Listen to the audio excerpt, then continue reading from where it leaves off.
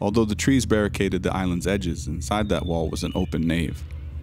Lifted on the pillars of hemlock, a green ceiling vaulted high overhead. In a column of light, red columbine nodded and orchids bloomed. The mossy green carpet was clean, but not just clean, it had been swept of all of its litter, as if someone were expected to come along with a dustpan to sweep them up. If I hadn't recognized these as scent posts of river otters, I would have imagined small nuns singing softly as they glided across the transept with little brooms, the space that was perfectly cared for. There, splayed on the mossy bank as if on an altar, was the corpse of a bald eagle gone mostly to bones. She lay on her back with her wings spread, looking toward the east. Only a few magnificent feathers of flight stuck to the reaching wing bones.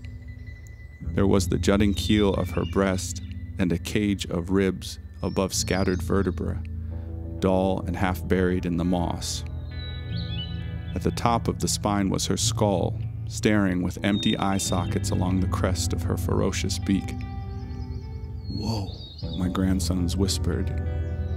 But I too could not have been more surprised to have found her in the dim light of this wild island. We circled the eagle, touched her. The little boys crouched beside her and stroked her beak. I didn't know what to think, there in the presence of this majestic death and two small, eager lives. So much loss surrounds us. I was born into a world packed with life and beauty without much noticing.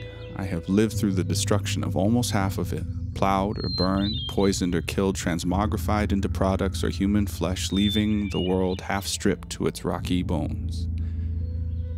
So much peril surrounds the children who are born to this planetary decision point, soon to witness the rapid reinvention of human civilization or its slow extinction. Extinction. Extinguish. Cause to cease burning all the astonishing lives.